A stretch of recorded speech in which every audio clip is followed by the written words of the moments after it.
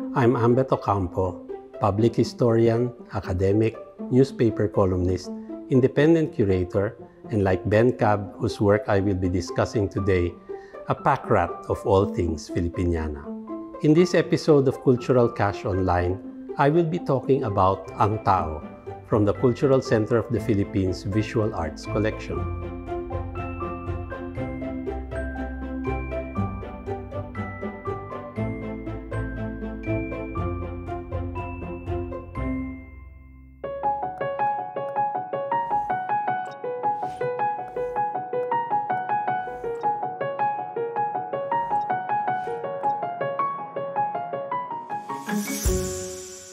I've been asked to comment on national artist Benedicto Cabrera's Ang Tao, a painting I had only known for many years in sepia, printed in the catalog of his landmark Larawan exhibition at Luz Gallery in 1972.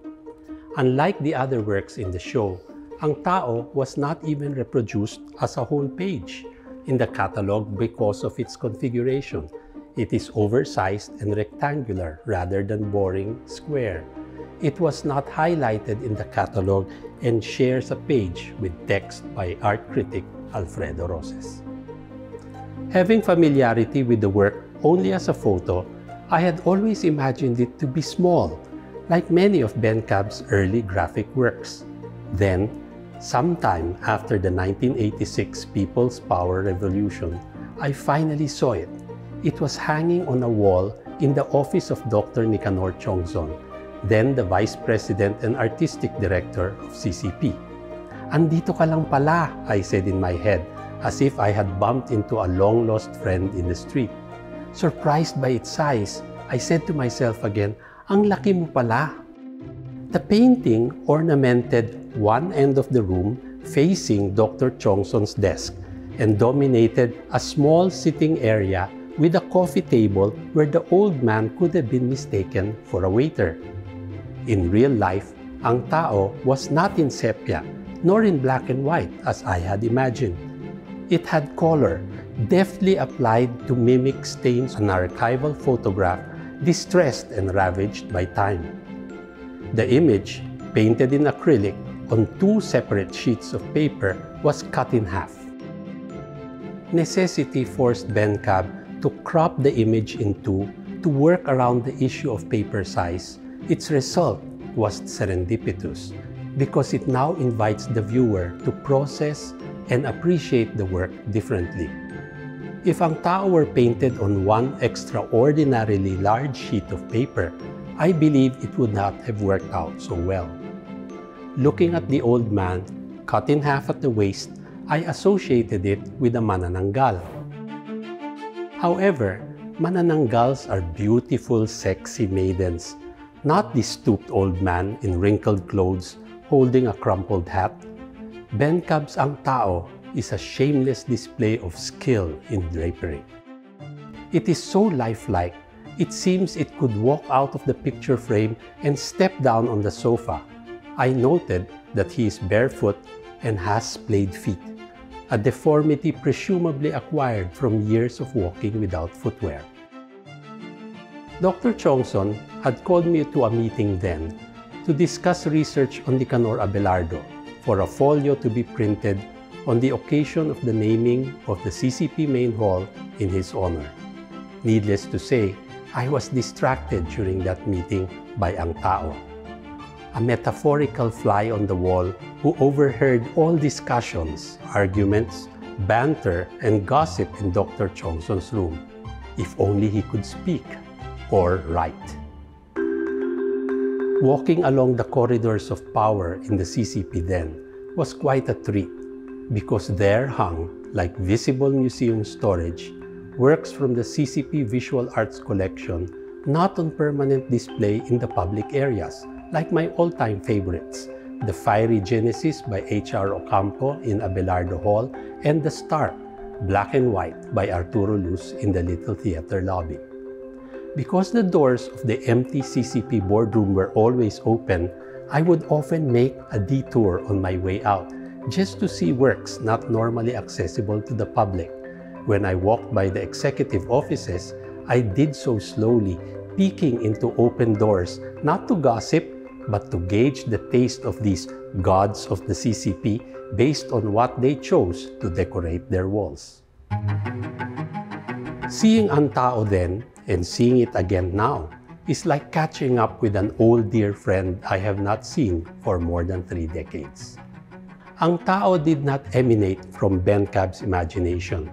It is based on an old photograph. This has led to some ignorant comments on appropriation and criticism of BenCab's larawan as tired images drawn out of an old baul. While it can be argued that many artists have the same skill that enables them to copy or appropriate an archival photograph, we can do a better job at that with a scanner or a smartphone. But BenCab does not just copy. He filters the images from the late 19th or early 20th century Philippines through his eyes, places the image in context by his readings and experience, then, with the instinctive sense of design and exceptional draftsmanship that is both the backbone and power of his work, he creates a new representation of the past that speaks to the present. Old images are not used for simple nostalgia. They are repurposed to evoke an interplay of past, present, and future. I am partial to BenCab's larawan because they are representational and require more patience than the abstract and colorful Sabel series, which are more coveted by art collectors.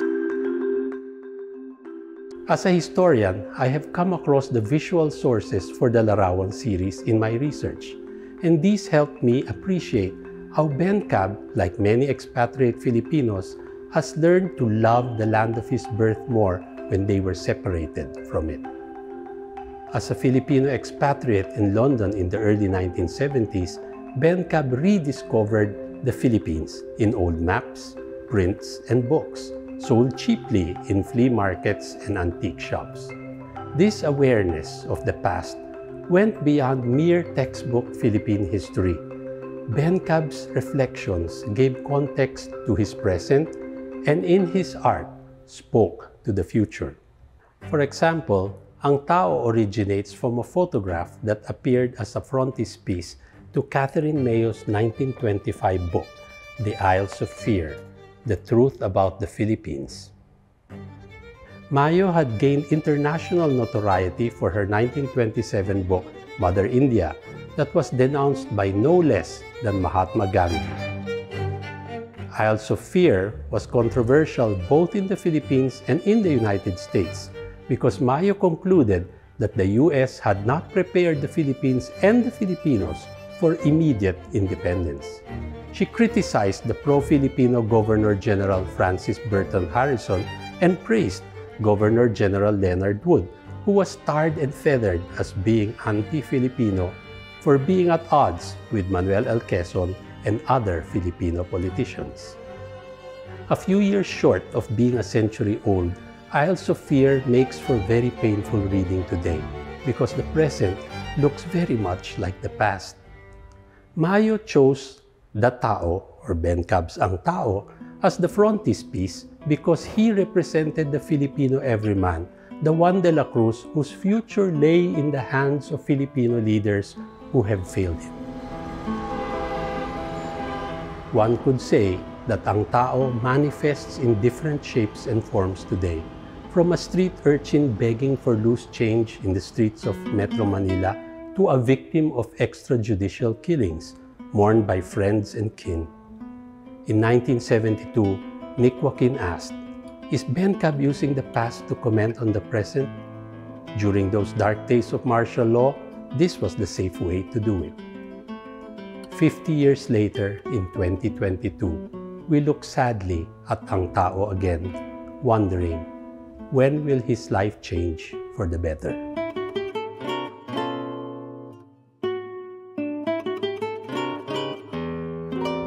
Thank you for joining me on this episode of Cultural Cash Online.